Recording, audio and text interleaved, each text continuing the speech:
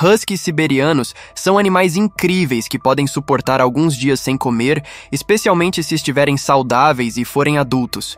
No entanto, isso não significa que devemos permitir que fiquem muito tempo sem comida. Hoje falaremos sobre quanto tempo devemos começar a nos preocupar quando nosso cão deixa de comer, algumas causas e alguns meios de lidar com isso. Se ele for saudável e adulto, pode passar em média de 3 a 5 dias sem comer, desde que tenham acesso à água. Esse período pode variar dependendo da saúde e da idade. É importante observar que essa resistência à falta de comida não significa que devemos esperar tanto tempo para agir se ele se recusar a comer. Eles têm uma capacidade notável de sobrevivência sem alimento, pois seus corpos podem usar as reservas de energia armazenadas. No entanto, isso não deve ser confundido com um padrão aceitável de alimentação. Se ele está saudável e acostumado a comer bem, e de repente para de comer, é um sinal de alerta e deve ser investigado a causa. A falta de apetite pode estar relacionada a várias razões, como mudança na dieta, estresse, problemas de saúde, fêmeas no cio, entre outros. Identificar o motivo por trás da recusa de comida é crucial para garantir a sua saúde. Se ele não come por mais de um dia, seu corpo começa a usar suas reservas de energia, o que pode resultar em perda de peso, fraqueza e outros problemas de saúde. Por isso, não é recomendado esperar muito tempo para buscar ajuda veterinária. Outros sinais de alerta incluem letargia,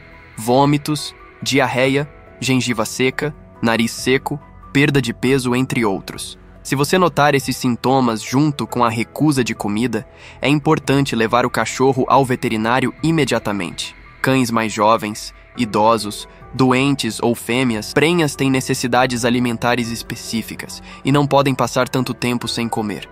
Portanto, é crucial estar atento aos sinais de alerta e agir rapidamente para garantir a saúde e o bem-estar. Eles têm uma maior tendência à desidratação em comparação com humanos, e isso pode acontecer rapidamente, especialmente em dias quentes ou após atividades físicas intensas. Os sintomas de desidratação incluem letargia, boca seca, gengivas pálidas, olhos afundados, pele sem elasticidade, aumento da frequência cardíaca e respiratória, urina com a cor muito forte e, em casos mais graves, colapso ou convulsões.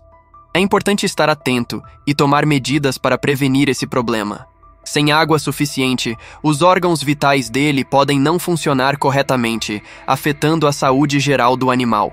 Para prevenir, certifique-se de que ele tenha acesso constante à água fresca e limpa. Mantenha a tigela de água sempre cheia e troque-a regularmente para evitar a contaminação. Em dias quentes ou após atividades físicas, ofereça água com mais frequência e certifique-se de que ele beba o suficiente para se manter hidratado.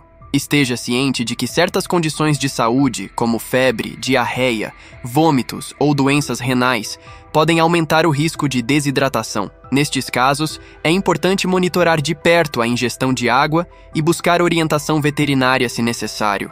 Problemas dentários e obstruções, tártaro, dentes moles ou fraturados, podem causar dor ao cachorro ao comer, levando à recusa alimentar.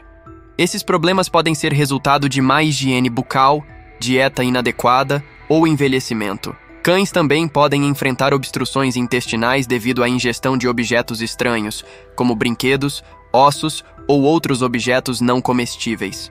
Quando esses objetos são engolidos, eles podem ficar presos no sistema digestivo, causando dor, náuseas, vômitos e recusa alimentar. Observe como ele reage se tem sinais de dor ao mastigar, salivação excessiva ou odor desagradável na boca. Já as obstruções intestinais podem ser detectadas por meio de sintomas como vômitos persistentes, dor abdominal, constipação e diarreia. O tratamento para problemas dentários pode envolver limpeza profissional, extração de dentes danificados ou tratamento de infecções.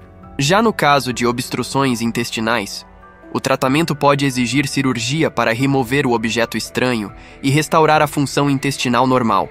Para prevenir esses problemas, é fundamental manter uma boa higiene bucal, oferecer brinquedos e alimentos adequados para evitar a ingestão de objetos não comestíveis e monitorar de perto o comportamento alimentar. Mudança na alimentação. Isso pode afetar sua disposição para comer. Eles podem recusar alimentos novos ou diferentes por diversos motivos. como falta de familiaridade com o sabor, textura ou cheiro do alimento. É importante introduzir novos alimentos gradualmente na dieta dele, misturando-os com o alimento anterior em pequenas quantidades para que ele se acostume com o novo sabor. Assim, terá tempo para se adaptar e não terá problemas gastrointestinais. Algumas raças podem ser mais seletivas ou ter preferências alimentares específicas. Evite mudanças bruscas na alimentação, pois isso pode causar desconforto digestivo, como diarreia ou vômitos. Suplementação. Quando ele não está comendo adequadamente, seja devido a problemas de saúde, falta de apetite ou outras razões, ele pode não estar recebendo todos os nutrientes de que precisa apenas com a comida regular. Existem diferentes tipos de suplementos para cães, como vitaminas, minerais, ácidos graxos essenciais, como ômega 3 e ômega 6, probióticos e suplementos para articulações. Cada um desses suplementos tem funções específicas e pode ser recomendado de acordo com as necessidades individuais do seu cão. Eles são complementos que irão ajudar a melhorar a saúde e o bem-estar. Os que promovam a saúde das articulações, do sistema imunológico, dentes, pele, pelagem, flora intestinal são necessários. Na descrição deixamos suplementos incríveis para cada necessidade do seu cão. Enriquecimento ambiental. Consiste em proporcionar estímulos e atividades que mantenham o animal ativo, curioso e mentalmente engajado. Brinquedos que oferecem recompensas, como petiscos ou comida, quando ele resolve um desafio, são ótimas opções. Além disso, passeios regulares e atividades ao ar livre são fundamentais para o enriquecimento. Durante os passeios, ele tem a oportunidade de explorar novos ambientes, cheiros e estímulos visuais, o que contribui para a sua saúde mental e física. Outra estratégia é proporcionar momentos de interação social com outros cães ou com pessoas. O convívio social é importante para o desenvolvimento emocional do animal e ajuda a prevenir comportamentos indesejados, como a ansiedade e o tédio. Essas atividades estimulam o cérebro e o mantêm motivado e entretido. Fornecer estímulos adequados é fundamental para garantir um ambiente enriquecedor e estimulante. Na descrição desse vídeo, também deixamos ótimas opções de brinquedos que manterão seu pet entretido e feliz, e, sobretudo, não fará mal a ele. É essencial entender que cuidar vai muito além de fornecer comida e água. É preciso atender às necessidades físicas, emocionais e mentais do animal para garantir seu bem-estar e qualidade de vida. Obrigado por assistir até aqui. Se esse conteúdo foi útil para você, nos ajude clicando em curtir, se inscreva em nosso canal e ative o sininho de notificações. Deixarei 2 vídeos que com certeza irão lhe ajudar nessa jornada. Até a próxima!